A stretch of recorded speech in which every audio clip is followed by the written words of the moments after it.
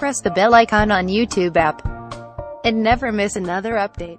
हिंसाग्रस्त आसनसोल और रानीगंज इलाके में जबरन घुसने और एक आईपीएस अफसर पर हमला करने के आरोप में केंद्रीय मंत्री बाबुल सुप्रियो पर पश्चिम बंगाल पुलिस ने एफआईआर दर्ज की है। आरोप है कि बाबुल सुप्रियो ने धारा 144 को तोड़ते हुए सांप्रदायिक तनाव से जूझ रहे इलाकों में जाने की कोशिश की और कानून व्यवस्था कायम करने में जुटे पुलिस अफसरों की ड्यूटी में रुकावट डाली। हालांकि बाबुल सुप्रियो ने कहा है कि आसनसोल उनका संसदीय क्षेत्र है और उन्हें वहां जाने का पूरा हक है। तनाव से जूझ रहे इलाकों में जाने की इजाजत नहीं देने पर उन्होंने भी पुलिस अफसरों के खिलाफ एफआईआर की अर्जी दी है। I had already filed an FIR against the police person who had assaulted me and was pushing me. The videos clearly show that I'm asking them to move around and not touch me.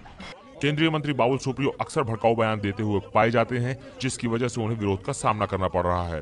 बीते दिनों पश्चिमी बर्धमान जिले के रेलपुर इलाके में जाने पर स्थानीय लोगों ने उनके खिलाफ जमकर नारेबाजी की और मंत्री पद छोड़ने की मांग करने लगे।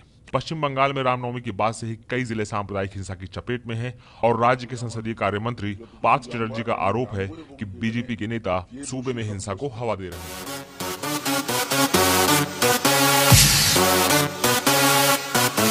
I got it from my daddy.